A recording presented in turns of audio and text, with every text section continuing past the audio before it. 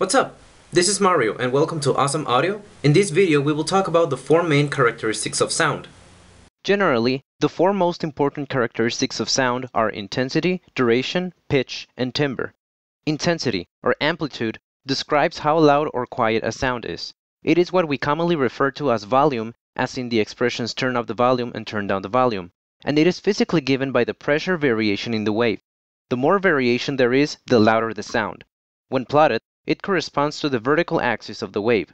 The key here is pressure variation, not just the pressure itself. Even if we find ourselves in a place with high or low pressure in the air, if this pressure does not vary, there is no sound. These are two sounds with different intensity. If we get picky, we should point out that the words intensity, amplitude, and volume mean slightly different things and are used in different contexts. Duration is simply the length of a sound from the moment we start perceiving it until we stop hearing it. For example, when we call someone and we wait for them to pick up the phone, each tone we hear lasts 1 second.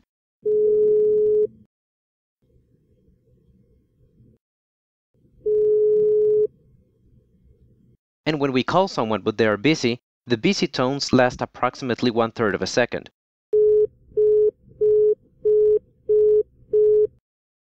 In music, the duration of a note is represented with different symbols, whose values are fractions relative to a whole note. These fractions are also the origin of their names, and they represent their relative length in time. At the same time, they also represent fractions and multiples of what is called a beat.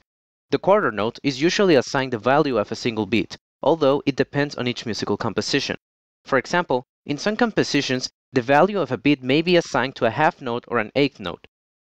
The duration of the notes, and therefore the speed of the musical composition, is defined through a parameter called beats per minute, or BPM, which establishes the number of beats that will fit in 1 minute. For example, if a musical composition has quarter note beats and a BPM value of 120, the duration of a quarter note would be 0.5 seconds. But if it had a BPM value of 150, then the same musical note would be 0.4 seconds long instead. Pitch is how low or how high a sound is. It's what allows us to recognize a musical note from another, such as a C from a G, even if they're coming from the exact same musical instrument.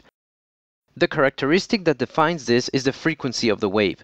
Frequency means how many times the vibration pattern of a periodic sound repeats in a single second.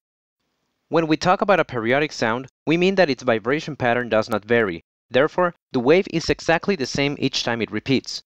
For example, a low-frequency wave has a relatively slow vibration, and therefore a long wavelength.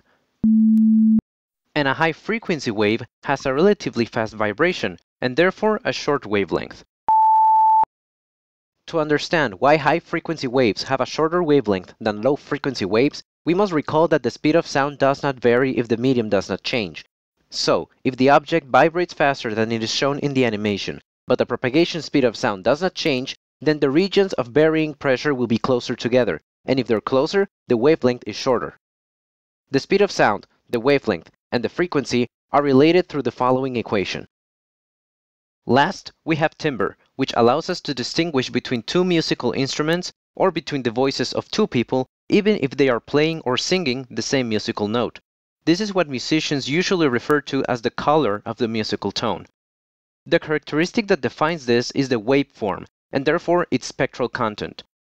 Although analyzing sound from a spectral content point of view is more useful for analysis, for the moment we will look at it from a waveform point of view since it is easier to visualize. In the image, we see the waveforms of 4 instruments: violin, trumpet, flute, and oboe. We observe they all have a different waveform, which represents the way in which each of them will vibrate, and therefore what the pressure variations they will produce in the air will be like. It's because of these different waveforms that we end up perceiving each sound in a different way, even if they're playing the same musical note. For example, in this image, they actually are playing the same musical note, because although they all have different vibration patterns, each instrument's vibration pattern lasts the same time. Those who play the keyboard or have composed music via software surely have come across instruments called sine lead, square lead, sawtooth lead, etc. They are called like that because the waves they produce literally have these forms: a sine wave, a square wave, and a sawtooth wave. In this animation, we see what the pressure changes are like for a sine wave, which are gradual changes.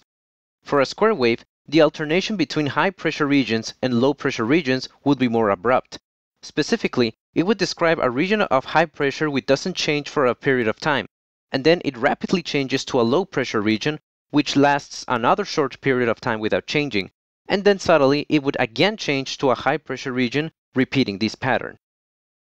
With that, we conclude this episode. Now that you know about intensity, duration, pitch, and timbre in a sound wave, I recommend you to click on the animation or on the link included in the description for a video where you will see these concepts in action. You'll like it especially if you're into video games. In the next episode, we will go further into detail regarding frequency and its relationship with the pitch of a sound and of a musical note. If you enjoyed it, you may hit like, comment, and share to those interested. For more content like this, you may also subscribe. See you in the next video.